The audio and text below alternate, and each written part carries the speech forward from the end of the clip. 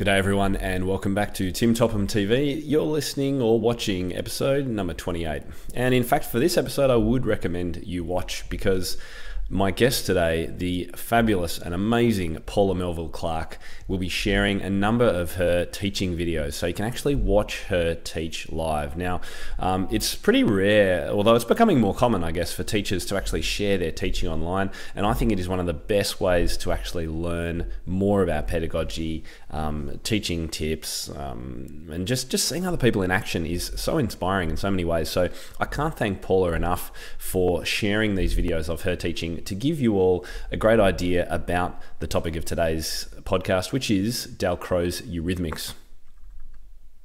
Now, Paula is a very well-known Australian music educator. She's an accomplished pianist and a registered classroom teacher, and she's got well over 30 years of experience.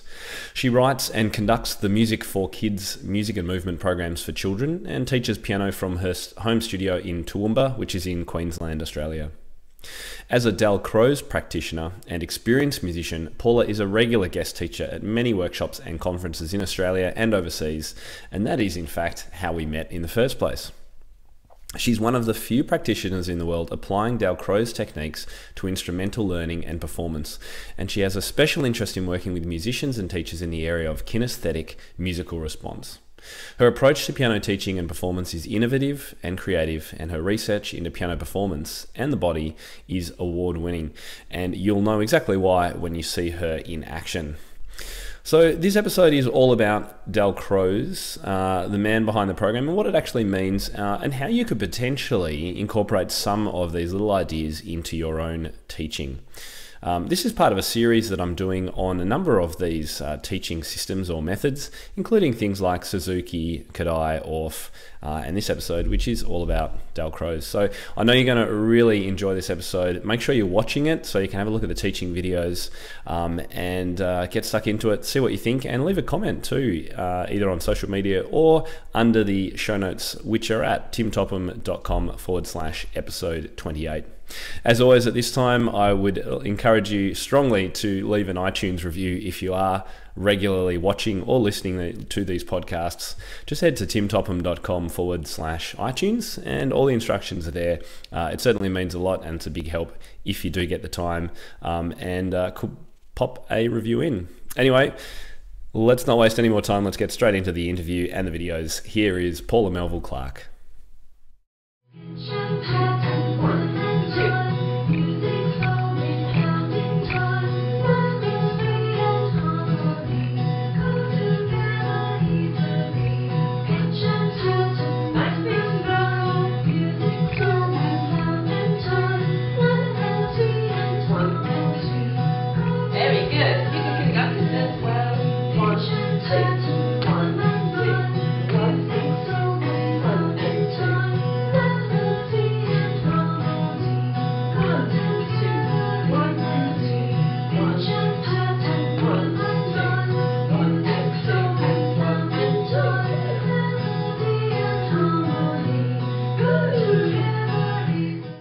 Well, Paula, thank you so much for joining us on the show today. Great to have you here.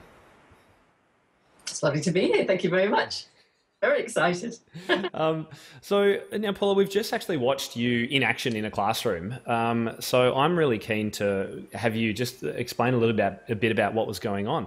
And for those people who are perhaps listening to this in the gym or wherever they are, make sure you watch the video because that was actually a video footage section. So what was actually going on there and how does it work? Well, those are my youngest piano students. They come once a week to my little studio in the city, and we do an hour and a quarter's Dalcroze. It's a little bit eclectic, but it's basically Dalcroze with some other philosophies thrown in. But what you can see there is a very, very simple exercise. The children are simply stepping the beat. It helps them time, space, and energy to understand where the beat is in space. When we clap, when children clap, usually they'll sort of clap like this. I call this terminal clapping because it stops as it hits the hand. It has no quality to it. So the children in my studio learn to clap this way. They always have what happens after the beat that leads to the next beat. So, and they're doing that now with their feet. And I ask them to to sort of spread out a bit and step it out. Some of the children at first, if you look at the little video, you'll see that they're not actually stepping in time to begin with. But they do eventually, so it's every child works at their own pace and with their own ability. Sometimes children are just a bit tired and they can't be bothered and they just sort of stomp around and it's, and then I get them to actually put the meter into that, the down and the up. In Dalcroze, we always use bilateral arms so that we're using both sides of the brain.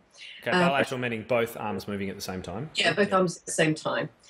So they're then conducting as they step the time, which is, and those sorts of exercises go on to being able to tap back rhythms as they step the beat. It's very, very fundamental, basic work, particularly for those children. So all right, well, I reckon what we've got to do now is go a step back and actually talk about what we're talking about. So who is this? I assume it was a fellow, Dalcroze. That's right. And what's this method all about? Well, that's a great question, because it's quite hard to talk about Dalcroze as a man if you don't link it to Dalcroze, the philosophy and his approach to music education, also known as Dalcroze and Dalcroze Eurythmics. Mm-hmm. But in a nutshell, of course, Émile Jacques Dalcroze was a Swiss composer, educator and philosopher who at the turn of the 20th century devised a method of music education which was initially intended for his conservatorium students in Geneva, but that soon expanded into a methodology for children, training of dancers, actors, and even into music therapy. So it became very, very broad. The man himself, his mother, Julie, was a great musician, and she started his musical studies. He went on to study in Paris with Fauré and Delibes. I think later he went to Geneva, worked with Bruckner. I don't think that was a very happy relationship, but I think he learned a lot there about a very rigid, structured, Germanic approach to education. So it was a little bit the making of the man. He later became an accompanist. He became a musical director in Algiers with all those wonderful Arabian rhythms. But at the age of 27, he became really quite a young professor of harmony and solfège at the elite Geneva Conservatorium of Music. And it wasn't long before he began to realize that there were great deficiencies in the way his students were being taught. Although they were quite technically advanced, almost virtuosic, because it was a very elite institution, he found that many of them failed to keep a tempo or to understand that the beat is not always down. Sometimes the first beat is up. Sometimes the first beat feels forward. And he became very sort of, concerned about moving his students forward in this kind of education they were getting.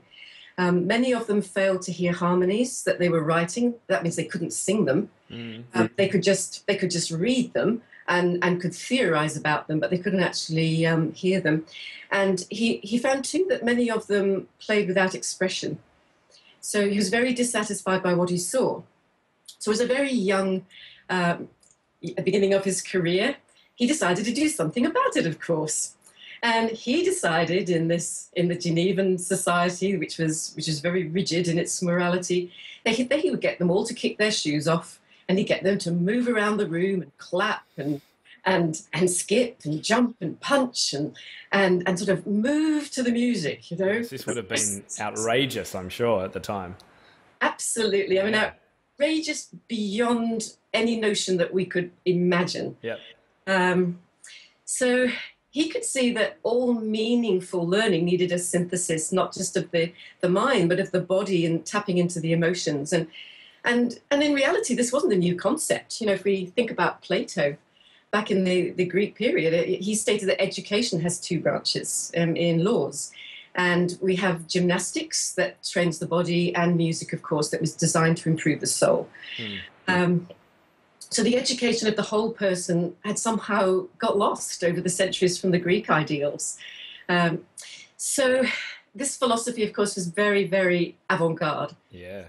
For the time, the Geneva Con was an elite institute, and as we've already said, this society was never going to accept their young people moving to the music in bare feet and shorts, and the girls in Greek Greek gym slips above the knee. You know, it was absolutely radical. So, of course, eventually he was brought before the board, and the board.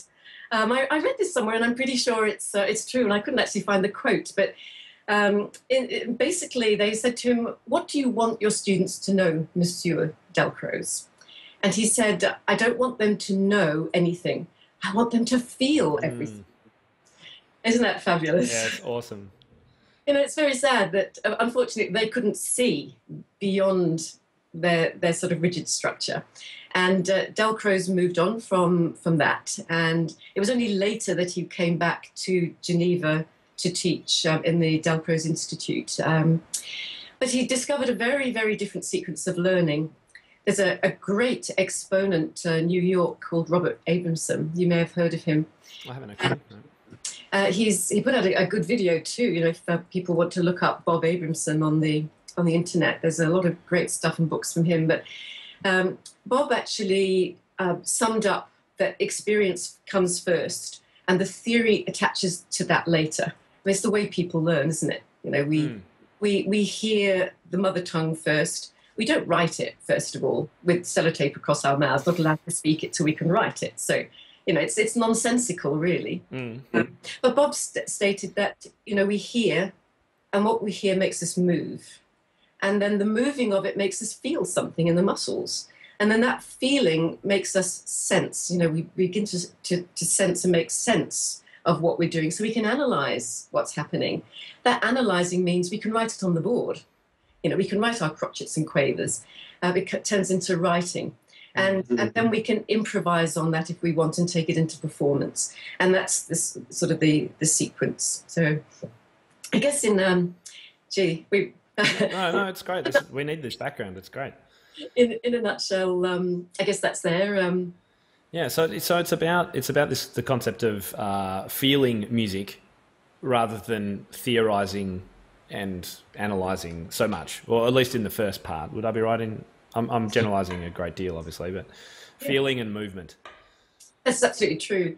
And of course, you've got to have the society and the education knowledge of the psychology of education with the people that are delivering education in order to be able to have a system of that sort. And they simply didn't have it in the 19th century. I mean, Dalcroze inherited a musical system that in schools, for example, it was based very much on choral tradition. They sang choral music, which is wonderful in itself, and of course we should, but not entirely, or not mostly. And the focus was very much on the notation of music. If you could read music and write it, then 10 out of 10. But it's the sort of intellectualization of music. And it's very interesting, of course, that Kodály in Hungary and Karl Orff in Germany were coming to very much the same understandings in their own countries.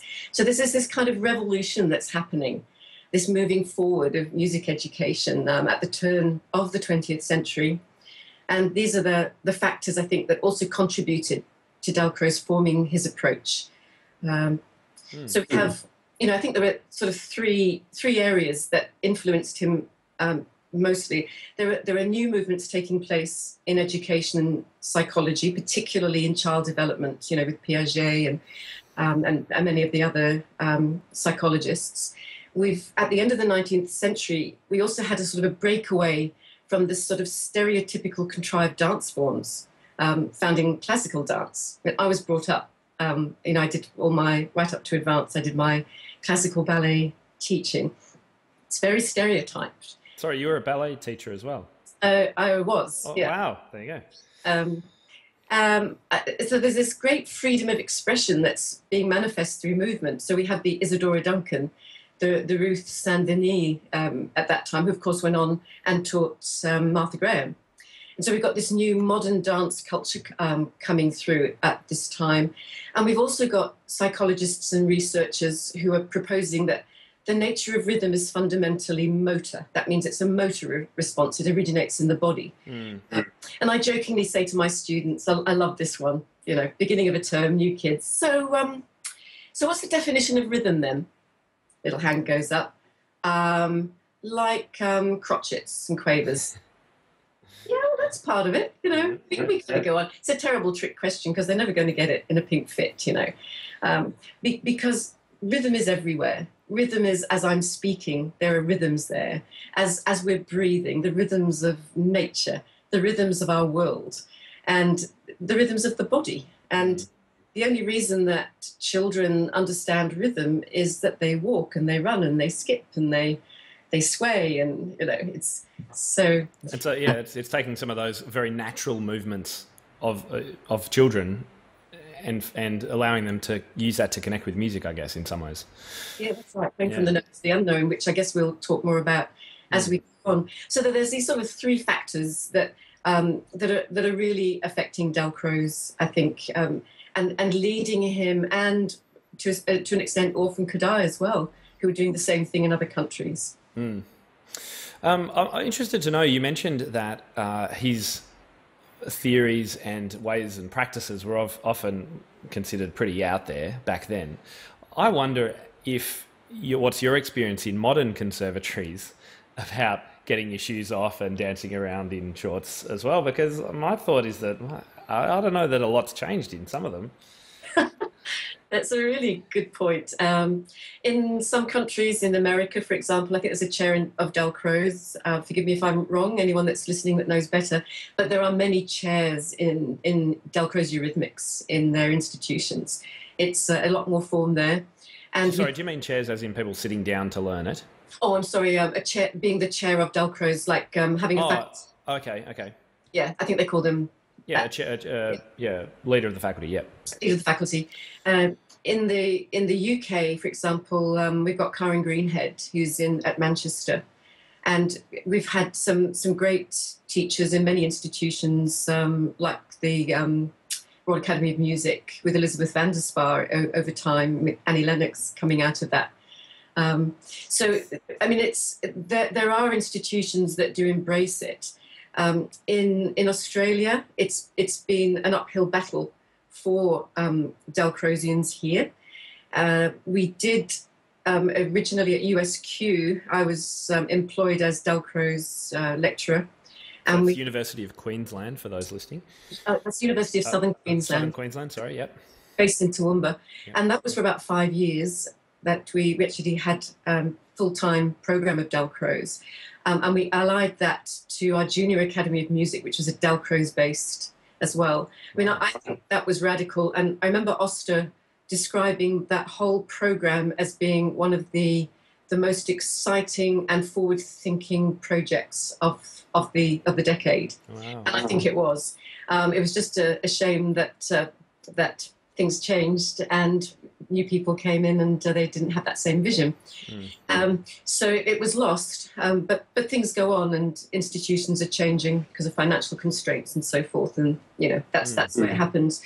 I do remember often looking at having 20 or 30 students in a great big auditorium, and we're all laughing and clapping and you know moving to the music in our bare feet, and thinking, I do hope the dean doesn't come by. I hope he can wait till we're doing our solfege class, was something that's a lot more sort of, you know.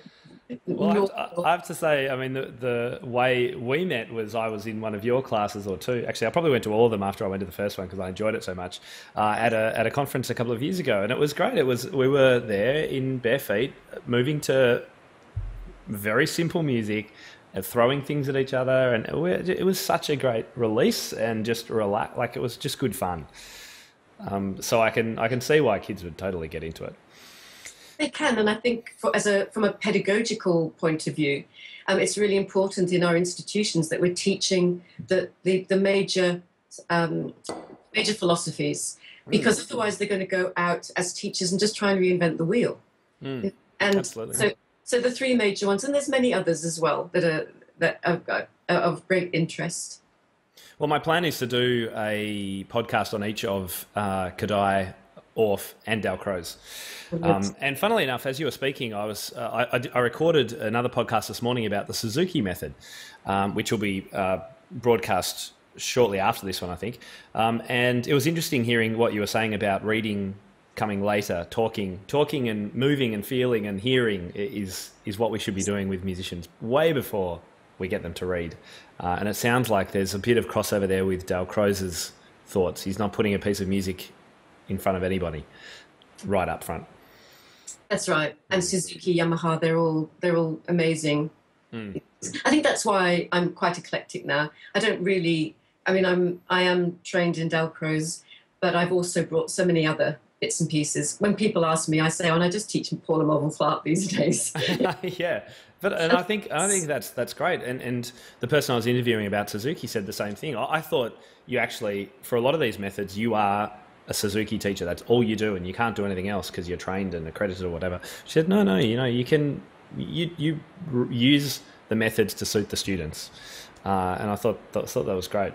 So let's get on to just a little bit about you and what you're actually doing these days. Do you teach an instrument as such, or do you teach only classes? What does a kind of day or a week look like? A day and a week. I'm a piano teacher. I teach piano, and I run group classes for children in my Music for Kids studio. On top of that, I do quite a bit of in-service training, and last year I did a few fellows in residence in different places. So my students come to a group class once a week, which is for little ones, early childhood programs in the morning. That's sort of 45 minutes. It's very movement based, and the same in the afternoons. The children come for their Dalcroze based music and movement classes. We cover it's the foundation of their studies there. And mostly I take all of those things into their piano lessons as well. So I set everything up in their classes, and we take that onto the piano, probably to begin with, in some kind of an improvisation. I think one of the videos that we're going to tag onto this will demonstrate that, but we'll talk a bit more about that a little bit later on. So with my 2-year-olds, for example... 2-year-olds? That's amazing. I start them at 2. I used to start newborns because I have this kind of conveyor belt of children, right up to my Elma's diploma piano students. And some of them actually started, quite scary to think. But I've been teaching here in Australia now, 23 years. Yeah. So, some of them have gone all the way through, from toddlers right the way up to, to those sorts of levels. Yeah. But with the young child, we focus very much on fundamental movement and rhythms. Our traditional nursery songs, they're all focused on fundamental rhythms. And, what I mean by fundamental rhythms, they connect to what we call fundamental movement. And so we have, of course, binary rhythms and ternary rhythms. And our binary rhythms are crotchets and quavers and semiquavers and accented eighths, things that can be divisible by 2. But for the child, they already know all those things. They don't need a name for it. They walk, they jog, they can run a bit faster, running faster, Yep. And they can not necessarily skip. They might have what we call a one-sided skip, until they start cross-patterning, crossing the midline. But still, they're still getting that accented eighth rhythm. So all those rhythms are there. And what's very, very interesting about teaching young children is that all the nursery songs that we have, because children, when those nursery songs were written, used to move more. Children don't sit like this and sing songs. They're up and moving. So all those songs, to a T, are based on a fundamental rhythm. So let's take Jack and Jill. Jack and Jill went up the hill to fetch a pet. It's accented eighths, or it's possibly ternary, whichever, crotchet quaver, whichever we want. Twinkle, twinkle, little star. Twinkle, twinkle, it's just crotchets. They've already got it. Seesaw Marjorie Door, what a lovely one for dotted crotchets. You're never going to teach a 2 or 3-year-old the theory of what a dotted crotchet is. Let's go on the maths of it, shall we? I have trouble doing it for 15-year-olds, so... Exactly. Yeah. But they can feel it, Absolutely. And they can feel it sometimes holding their parents' hands, sometimes with their parents just holding them.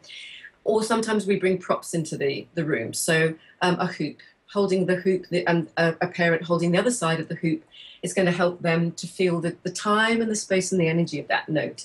So we're working really at really high levels of quality in their response to music, even at that early age. When we come to 3 to 4 year old children, you know, those things might go on a little bit further. For example, really the difference between 2-year-olds and 3 to 4s, 4s to 5s is skipping. A child between the age of 4 and 5, sometimes earlier, sometimes a bit later, will start to cross pattern. What does that mean? It means they cross the midline.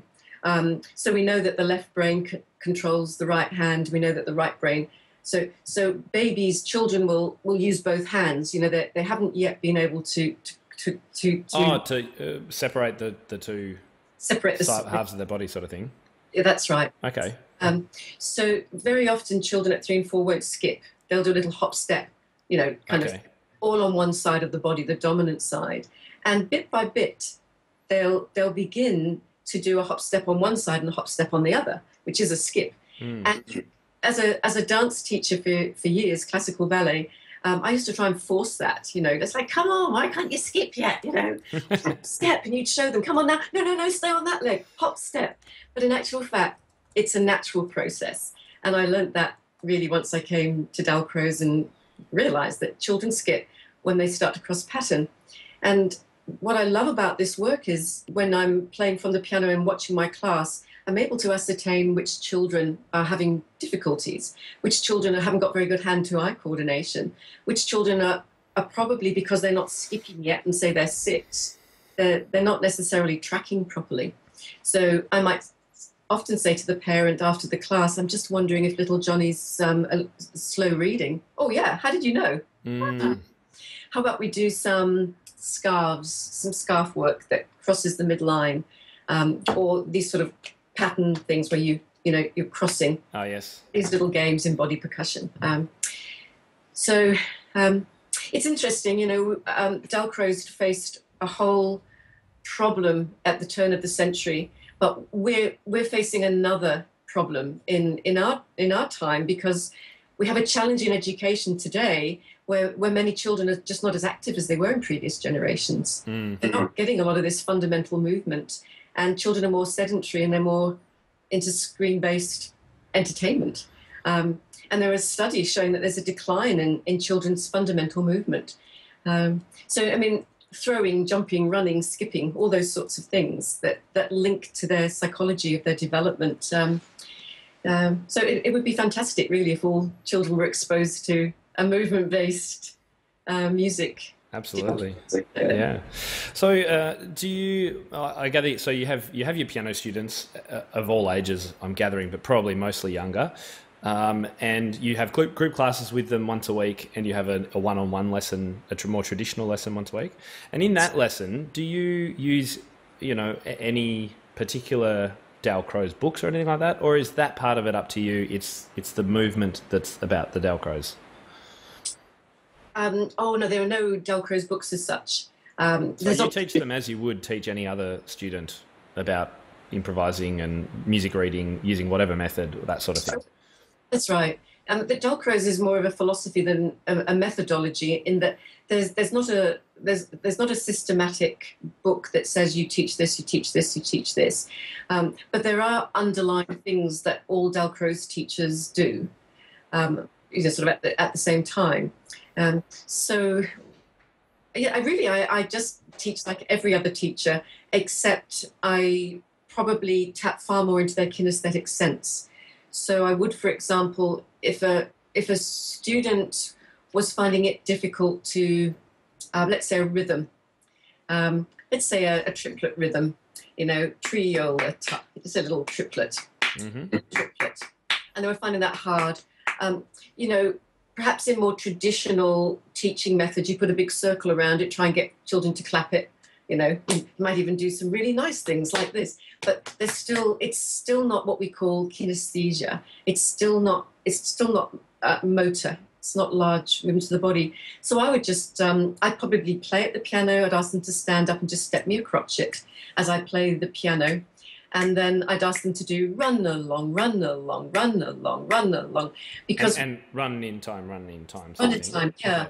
And that goes right, left, right, left, right, left, right, left, right, left, right, left. It's going either side of the body, which is why it's a difficult rhythm to do. It's not symmetrical. Yes. It's asymmetrical. Yeah. It's an asymmetrical rhythm, and so it's why it's often, if the child has a problem with it in the body, the child's not going to be able to play with it. Do it anybody. Dalcroze actually said that every musical problem is solved in the body. It has to be solved first in the body, because we can't just come to the piano and put the fingers on and suddenly think, fingers crossed, will they get those triplets right? Because they won't. They won't have the flow. Yeah, I want to ask you about a student of mine actually who can play quite competently. He's I don't know, 14, 15, probably been learning for about 3 or 4 years. And we have worked really solidly on feeling a solid sense of pulse. He tends to find it quite difficult. And if a piece of music, so I'll play him some music, and I'm a bit old school, I need to learn more from you, but I'll get him, just clap a pulse. And if it's dance music or something, totally fine, but give him something with less of a rhythmic feel. Very hard sometimes for him to actually feel it in time. And so what I wonder, I've got 2 questions for you. So would that be better for me to get him up and actually moving to the music to sense pulse, if that's an activity that I want to do? And secondly, what about for students, and this kind of ties in, who, they can play quite well, but if they miss a beat, they won't realise. Do you know what I mean? Like you're listening to it, it's all going really well, and then they miss a beat for some reason, and they keep on going, but they don't know that they've done it. Whereas as a teacher, you're listening to it going, oh, we're out of time now, and there's that's kind of two different questions. So maybe answer perhaps the first one.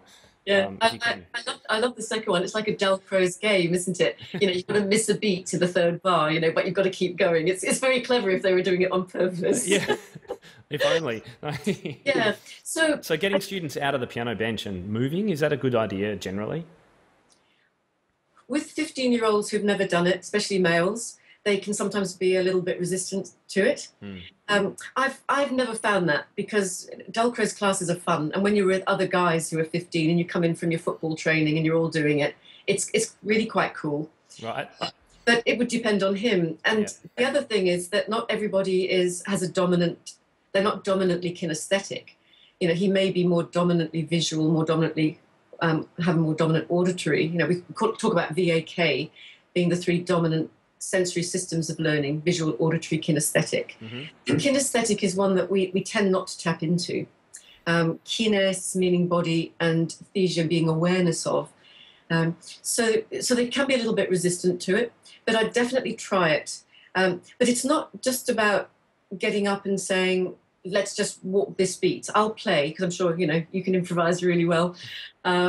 It's not just about that. It might be about sitting in a chair and saying, I'm going to play a tempo, and I want you just to feel it somewhere on your body. So it might just be head.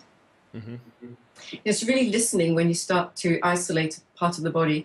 And then you could sort of change the music a bit, maybe modulate, and go slightly faster and do this one, and do it differently. Or you might click this one. Now tap your foot to this.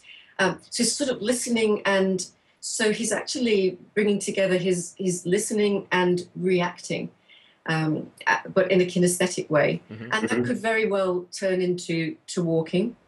One of the things about tempo is that we only ever hear the beat. But until we start to know that the beat is nothing, it's the length of the beat. It's the to the next beat. And that's where we get into what we call time, space, and energy. Once you start walking a beat, sometimes people will walk like they always walk. And sometimes they've got to learn to make their stride smaller, to go faster, or longer to actually be able to feel the tempo. And what I find with even my more senior students, working for diploma and higher grades, is that they know exactly the tempo they want to do, but when they get into an exam or in a Stedford or a competition of some sort, concert, they play at a totally different tempo to the one they're going to. So what we do is we learn not what that sounds like, but how it feels. So backstage, they'll just walk that tempo. And if, I know with the metronome exactly what my stride is with each one, whether I've got to go slightly bigger than my stride because I've got little legs. So all of those things may well help your 15-year-old. I hope that answers that. Yeah. Absolutely. And I've forgotten the second question was... It's really about meter because, yes, we have tempo and we have beat. But the next sort of subject, if you like, that I work on is meter. We then take those beats and we've got to be able to put them into what we call bars, but we're not necessarily going to call them that yet. Karen Greenhead, when she came to Australia to do some summer schools years ago, probably 15 years ago, she came for about 3 years, and she brought with her one of the things, because she's actually head of Dalcroze studies in the UK and absolutely brilliant. She brought this concept of the gymnastic ball. Right. And it wasn't something I'd done before. And so she'd start playing and we'd all walk around. There'd be about 40 or 50 people in this huge big auditorium and just holding the ball. It was like, hey, what are we going to do with the ball, And then it was every time you feel a downbeat, bounce the ball. So you bounce it. 4 beats. You bounce it on everyone. It's easy. Look at everybody. She would change the meter. Everyone would keep going. 2, 3, and it would be, that doesn't feel right anymore. Let's work out what we're doing now. So it's that kind of sense. I think until you learn how it feels, how different meter feels, and so we're talking 2 beats, 3 beats, 4 beats, 5 beats, 6, 7. Mixed bar time, the Hungarian rhythms, and so forth. All of those things are Dalcroze subjects. So, I maybe that's get a ball in your studio. I like the idea. I love the concept of mixing music, getting people to understand music by moving their bodies. It does make sense. I want to go back to the dotted crotchet beat. Because this is something we all struggle with from time to time. I have a feeling that some teachers will feel like they're not teaching effectively if students are being shown how to feel that beat rather than be able to metrically subdivide it and understand that that's a crotchet, dotted crotchet and a quaver and that's a 1N, 2N sort of thing. Do you know what I mean? Yes. How do you coach teachers in that respect? Or is it important to do both? We do both, yeah, of course. Okay. But it comes from the body first. So with probably 5, 6-year-olds, we're probably doing a dotted crotchet. We're doing sways. We're singing seesaw, Marjorie. We're singing all these little songs, That so then they understand it. The next thing, of course, is to draw it up on the board. To draw a nice big dotted crotchet on the board, and then I might play a little game with them where when they hear that, they've just got to walk the dotted crotchet. When they hear the division into 3 little beats, they've got to find little groups of 3 and all run to it. So they've already learned this sort of division of the beat. Right. And in time, of course, that becomes a dotted crotchet. It becomes a dotted crotchet when it needs to be a dotted crotchet. They become 3 quavers when they need to be 3 quavers. I actually bring in the Kadai work as well. My dotted crotchet becomes tam before it becomes a dotted crotchet. And it's TTT, of course, before it becomes quavers. So it's all part of it. And of course, along with the Dalcroze work, there's all the theoretical side of the training as well. So Dalcroze actually has three parts to its training. It's a very complete system. We think of it as being moved to the music, but that's only the rhythmics side of the classes. There's also solfège, which is the ear training part of the Dalcroze work, which is it's a C-bed, it's a fixed do system. And that's solfège is a Kadai theory, isn't it? Concept or not? I've always associated them with Kadai. Solfa is Kadai. Solfège, because it's French, is Kadai. Now. What did I say? Did I get that right? Yeah, no, you did. So solfa, Kadai, solfège, Dalcroze. Is that right? Other way around. The French solfège is Okay. French, yeah. So solfège is a fixed do system, and that's not because Dalcroze decided, oh, let's do a fixed do system. It's because do, re, mi, fa, sol, la, si, do are the names of the notes in French. So Right. si is always do. Yeah, Oh, I see, okay. I studied and worked in France for 5 years, so I taught in do, re, mi, fa, sol, la, si, do. But it's hard for Kadai people where do can be any note. That's it. Yeah. Yeah. So it's a fixed do system based on the very first thing that we teach the children is to hear a semitone and to recognize a tone. And through movement again. So da da has this kind of contracting feeling. It do re has this kind of expansive thing. It's all about how it feels, you know. Right. The falling. And showing that in the body. Yeah, and they have to show. So I can mark everybody in the class. So I might do a falling semitone, da da, and they all do a tummy ache one, oh, you know, and we'll laugh, and then da da, which is the ha. Yeah. You know, kind of. So they all do the actions to it, and I can see which children get it right, which, you know, at all times. It doesn't matter. And that would be brilliant because I can instantly see how that would relate to someone's ability to play music that adds tension. They understand it. Yes, that's right. Yeah. And of course, the third aspect of the Dalcroze approach is improvisation. So we actually do separate improvisation classes.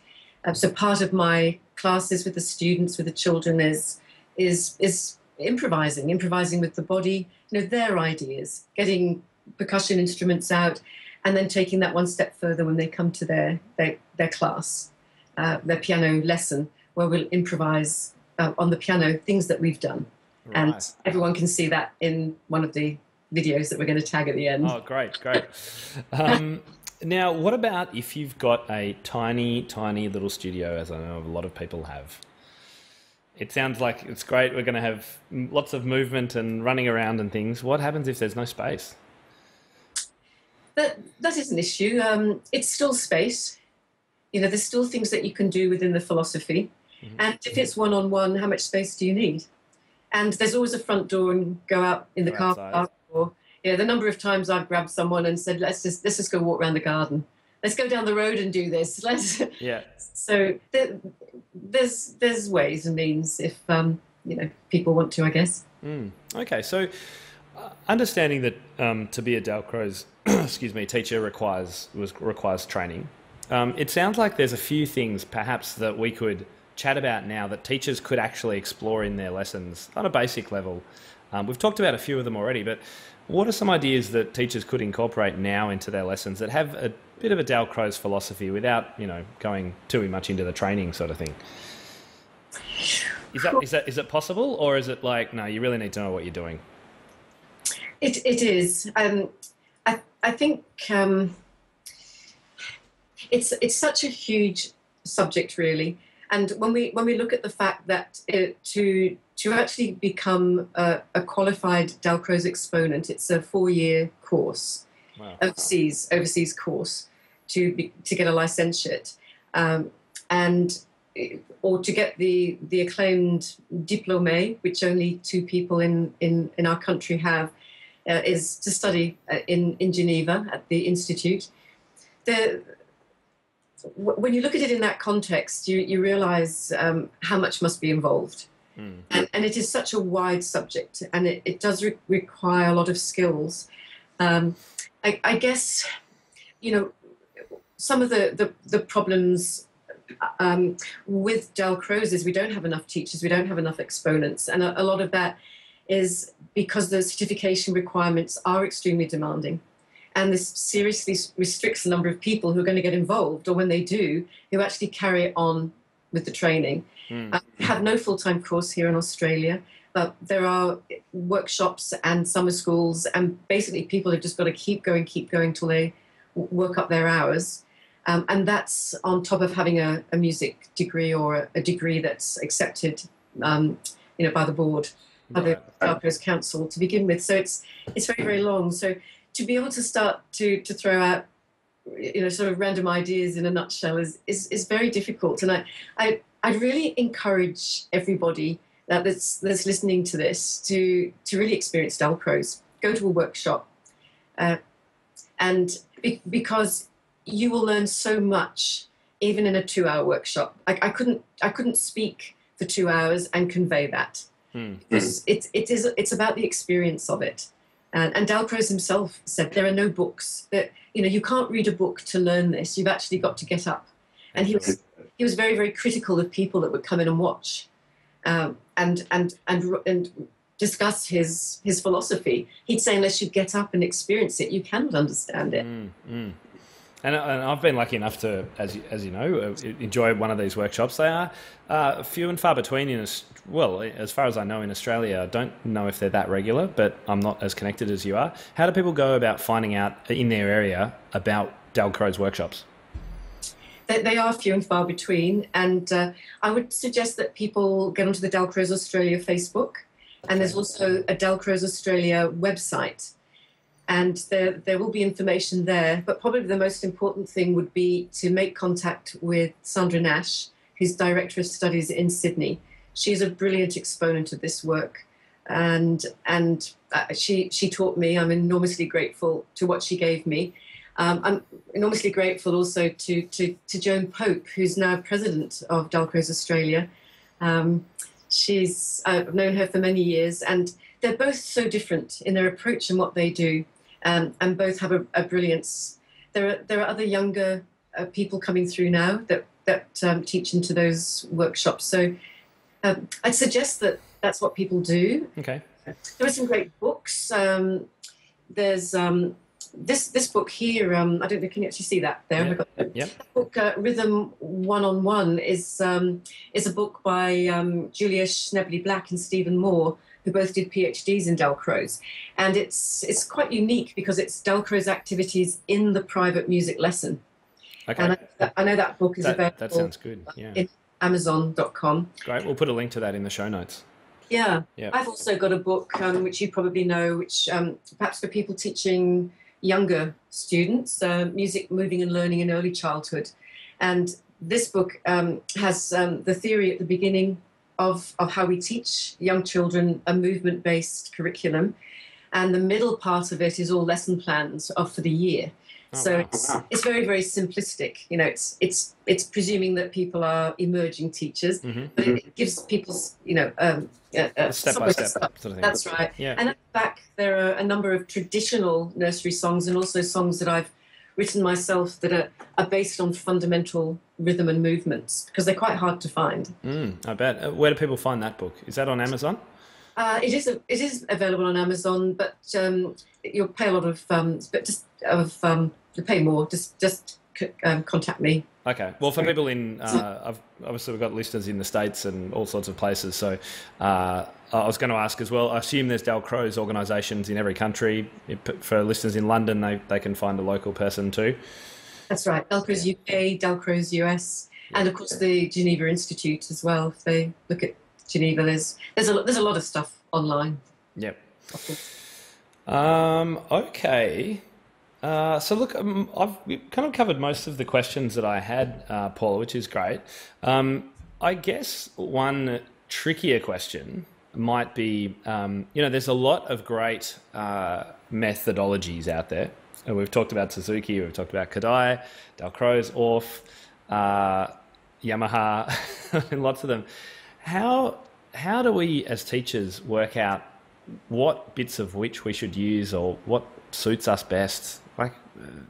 It's so difficult, isn't it? There's so much out there.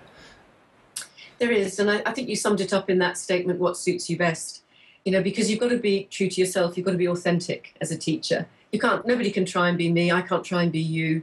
It's, teachers put forward what they're good at and what they're comfortable with. But I think as long as it comes from meaningful reading and understanding, for me, coming from academia and teaching philosophies of music and teaching pedagogy, I would just hope that people will at least try all of these methodologies. There may be one that just knocks you for six. I can remember being invited to my first Dalcroze workshop, And I actually, it was by Laurie Leopard, who was the then head of music at USQ when I was studying there. And he just gave me this flyer and said, oh, I can't think who to give this to. You'd probably be the right person. And it was in Sydney, and I thought, well, I might go along. So I flew down to Sydney, and it was a 2-week summer school, and I was running a little bit late. I think my flight got in late, and I got my suitcase, and it was at the University of New South Wales. And I came to where I thought it was, and I opened the door, and I thought, no, it couldn't possibly be in there. And I sort of walked away and stopped, because what I was seeing was this music was da-da-dum, ba-da-dum, ba-da-bum. It's like this sort of tango music. And all these people are walking around da-dee-dum, ba-da-dee-da-dum, and doing this da-dee-dum. And I'm thinking, no, it can't be that. It's got to be much more serious than that. And even from my dance perspective, you know, I still came from a fairly classical background where the hands were in a certain position and the toe had to be in a certain, you know, and one held itself. And so I thought about it for about 30 seconds, and I thought, it is that, you know. Yeah. And I thought, oh, well, in we go. So in I went. It was just huge fun. I've made so many friends and, you know, colleagues over the years that I've been involved in Dalcroze, and seen, I mean, for me, it just blew my world apart. It blew away all of my previous ways that I'd taught. And I just had to restructure myself. And I wasn't very good at it when I first started. All I did was basically try and imitate what I'd learned at that workshop. It was like I was just running ahead of my students.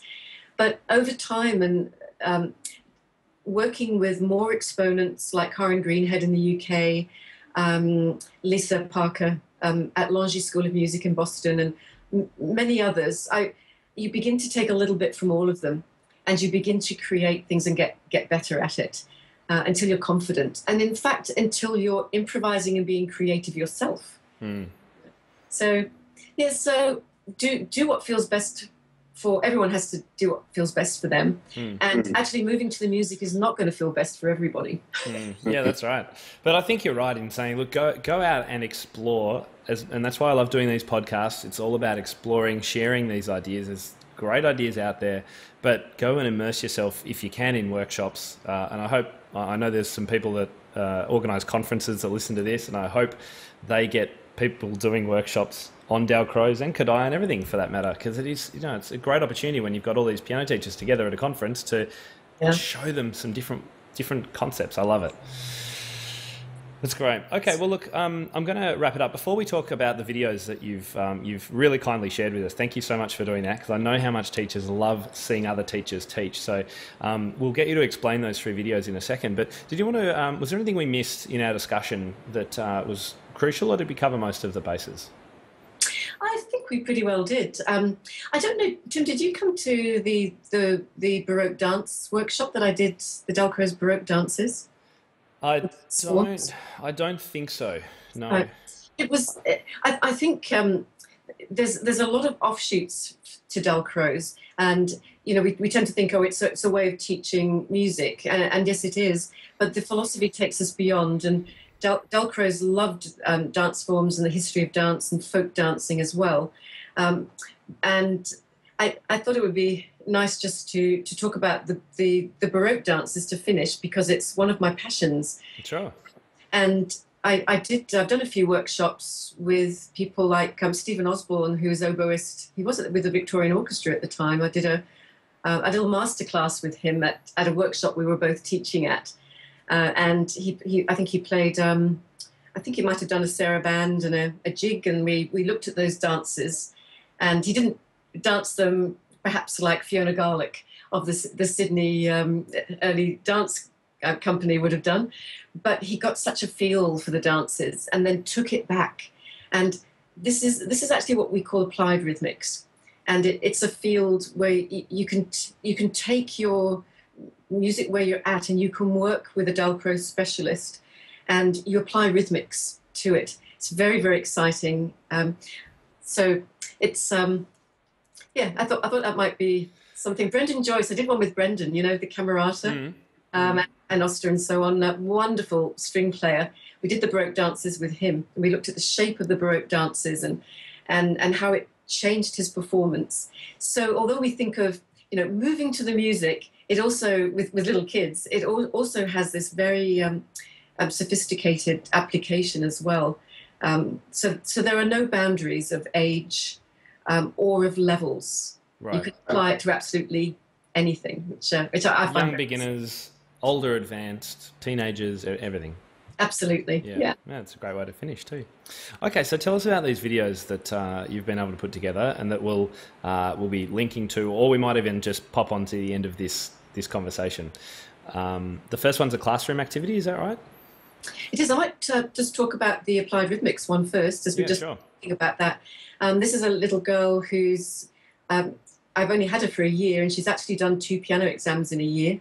Wow. So quite focused. Her family are musical as well, so I'm very happy with her progress. But of course, she's not been playing very long. She's very young.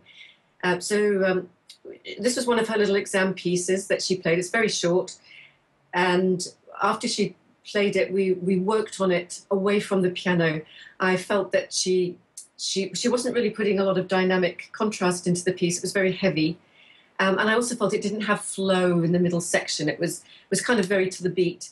So we did some exercises and then away from the piano, of course, according to the philosophy. Yeah. And then I just said to her, would you like to go back now and play what we've just done?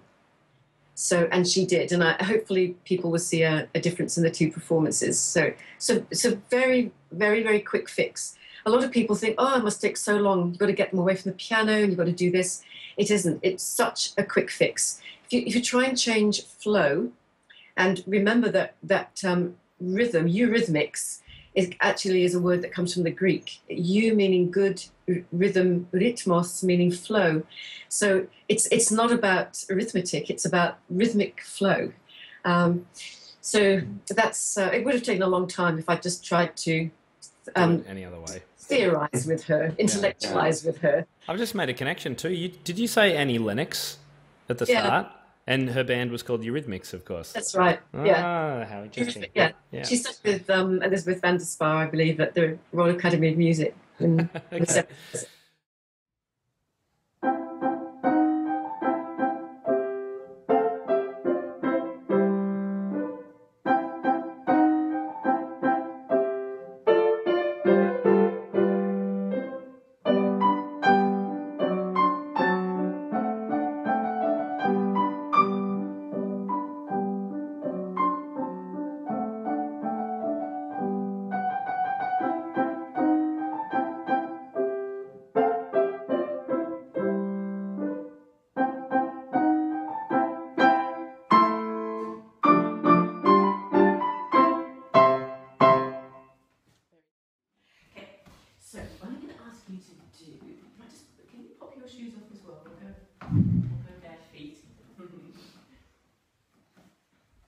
Now this is piano at the beginning, isn't it? This little piece is piano.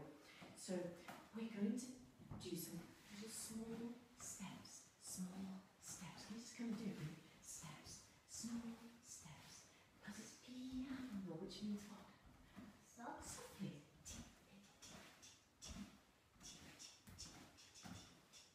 And do you think we could pop the rhythm?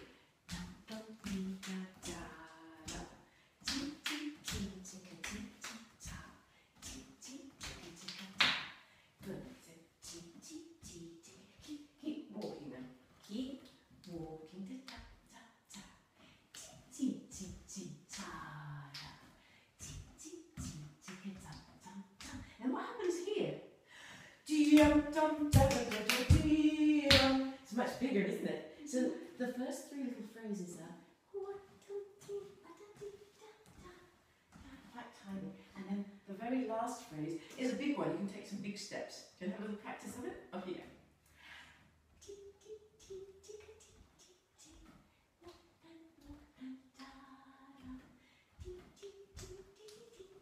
And jump on, nice. Do you want to go and play that? Okay, play what you just did. Teeny steps and teeny steps.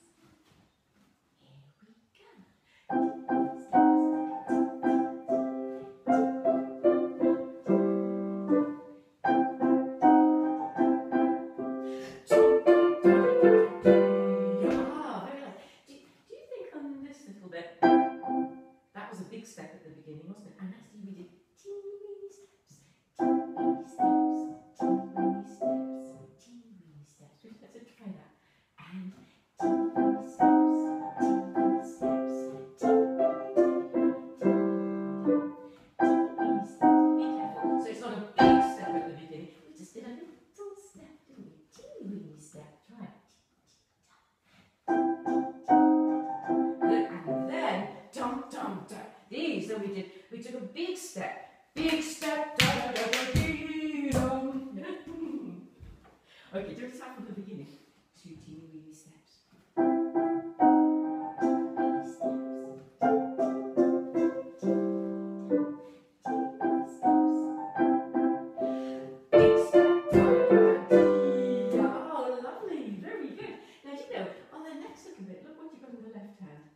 Sort of rhythm there. What are these? These are. See that? These, yeah. These are, they're quavers, aren't they? How do we count them? We call them T, T, T, T. Yeah, and what do we do to them with them in class? We do jogging. Yeah, so can we do some jogging? We haven't got a lot of room in here, we've got much more room now in the studio. But when we do our jogging, I want you to see how far you can run around the room. Alright, I'll move over here so you've got lots of room. Off you go. Jogging. Come on, see if you can do like only 4 steps and get right over there. Watch like this. Jogging. Come on, off you go. And jogging. Yes. So I'm going to play and you do the joggings. Are you ready? Big long steps. Go! Jogging.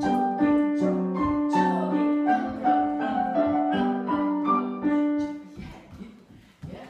Now, let me see. Can you practice as well as jogging it? So we're going to get jog.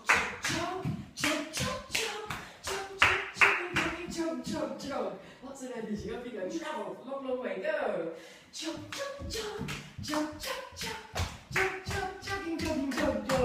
Good. Wonderful. Oh, go and do that. Make it sound like that on the piano. On that little B section there. You know where we are. Just here. Are you ready? Here it goes. Run.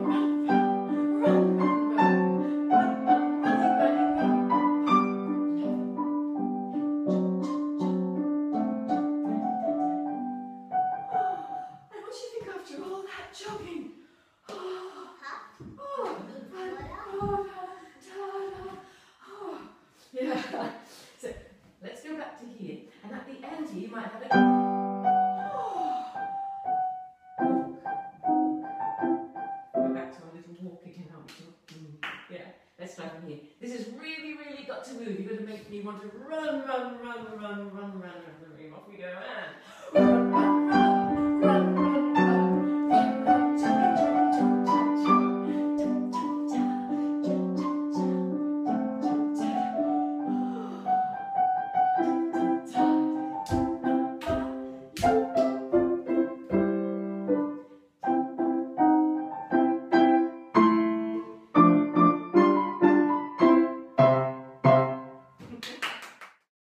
So let's talk about video 2. And video 2, the first section of it is all the kids in class, and we're doing a missed beat activity. So eight little quavers, 5, 6, 7, 8, 1, 2, 3, 4, 5. I love this notion of to the side because 8 is never straight to 1. 8 actually has to get to 1. There's time, space, and energy. So we're tapping our little claves, and then we put certain beats in. So, 5 and 8. And then the children decide which ones we're going to put in. So there's a bit of improvisation with it, and you'll see that.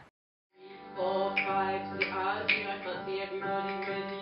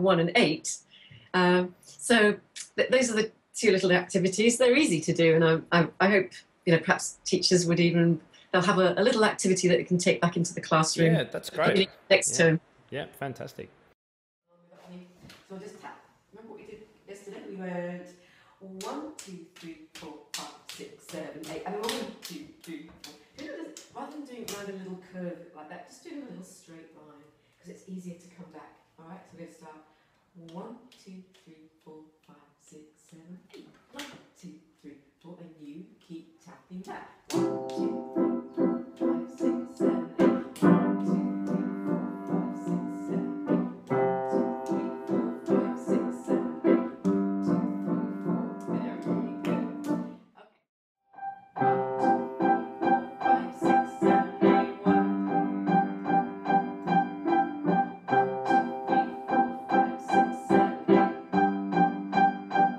That sounds a bit like 1, 2, 3, 4, rather than 1, 2, 3, 4, 5. 1, 2, 3, 4, 5, 6, 7, 8. 1, 2, 3, 4. Let's go again. 1, 2, 3, 4. And back 2, 3, 4, 5, 6, 7, 8. 1, 2, 3, 4, 5, 6, 4, 5, 6.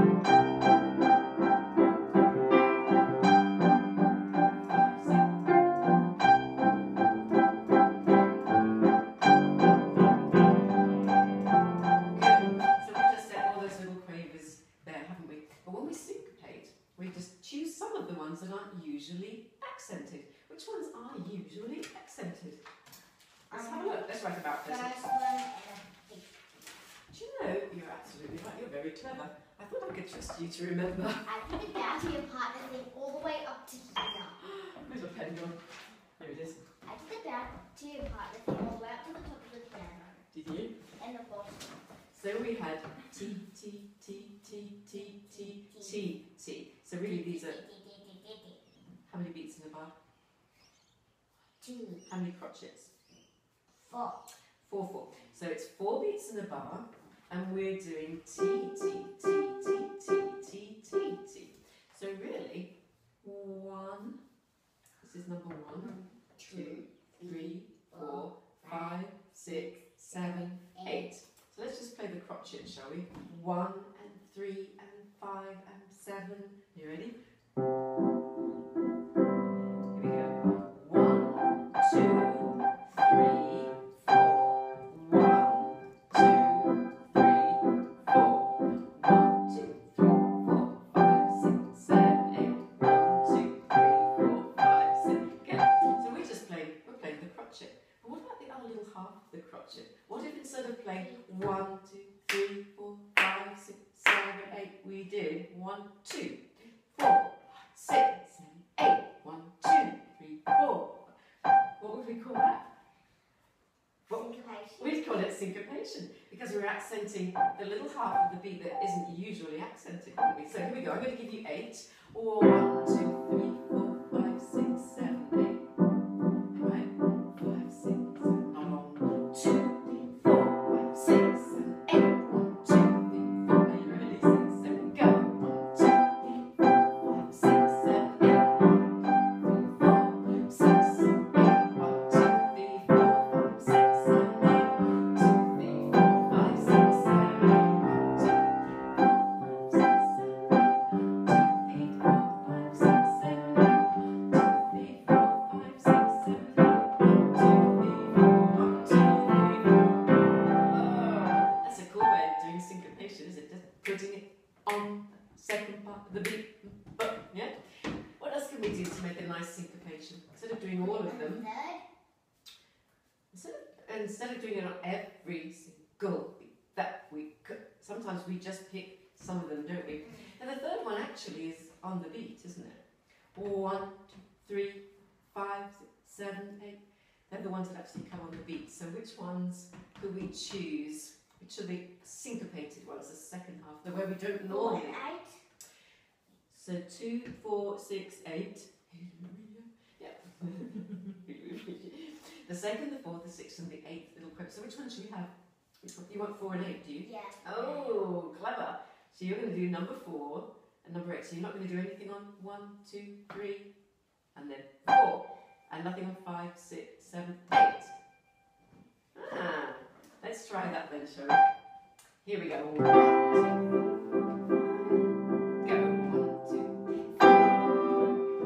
1, 2, 3, 4, 5, 6, 7, 8. 1, 2, 3, 4, 5, 6, 7, 8. 1, 2, 3, 4, 5, 6, 7, 8. Whoa, that's a groovy piece. We do it once again now. I really like that. Are you ready? So it goes 1, 2, 3. Are you gonna be ready? I do 1, 2, 3, 4. 1, 2, 3, 4, 6, 7, 8. 1, 2, 3, 4, 6, 7, 8. 1, 2, 3, 4, 6, 7, 8. 1, 2, 3, 4, 6, 7, 8. 1. Way. And the last video was about a segment of a piano lesson. That's it. So we had 3. The first one's the little girl with the applied rhythmics class, and the other 2 are separate videos at the moment. Maybe you can link them together, Tim. Oh, you've just talked about the 2 of those. And those are the 2. Yeah. Okay, fantastic. There's 3 segments in all. All right, I'll try and run them together. We'll work it out later on. Anyway, no, that's great. I really appreciate you sharing it. I love this. The concept of an open door when it comes to teaching, I think, is so important, and people learn so much from it. So I really, appreciate you putting yourself out there for other people to watch. It's great. Thank you. It's been lots of fun. Thank you so much for your time. I really appreciate it, and I look forward to we'll catch up next time. I'm in Toowoomba, and I'm thinking out loud. I'm not sure when I'm next planning to go to Toowoomba, but I did have a good time there a couple of years ago when I was at the conference. It was great. And thank you, Tim, for your blog and for your website. I mean, you're doing fantastic stuff, informing teachers and And well done. I really enjoy listening to your videos. The Alexander one, I haven't quite finished watching it yet, but with Greg. So yeah. Well, and another person that I met at that same conference too, and I had a great time just exploring all these ideas. So I love sharing things. So no, I appreciate your feedback. Thank you. It's great. All right. Well, I reckon we'll sign off there. Thanks again, and we'll keep in touch. We'll see you soon. Very good. Thanks, Tim. Okay. Bye. Bye-bye.